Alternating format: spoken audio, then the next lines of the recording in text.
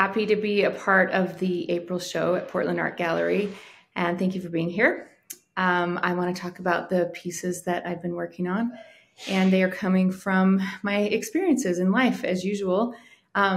This time in particular, I've been processing my move away from Boston. So I've included a Boston abstract piece that's very meaningful to me, and I really miss my time there. I hope to get back soon to the East Coast.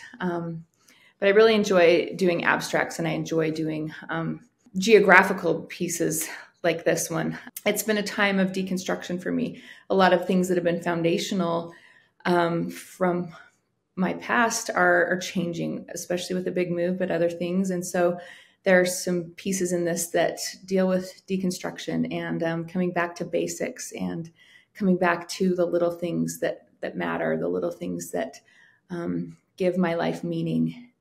I have a piece that's really just got this vibrant emerald green in it that to me represents growth.